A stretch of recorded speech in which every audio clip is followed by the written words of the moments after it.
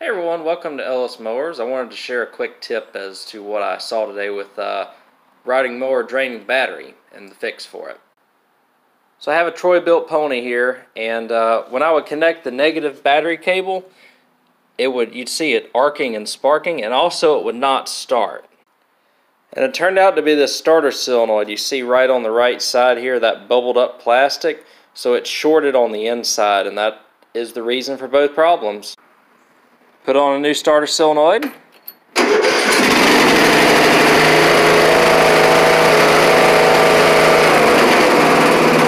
Starts and runs good again. So that's a quick tip on shorting out battery. I hope you all enjoyed it. Again, you can follow me EllisMowers09 on Instagram and Facebook, or email me ellis@ellismowers.com with any questions. Thanks for watching.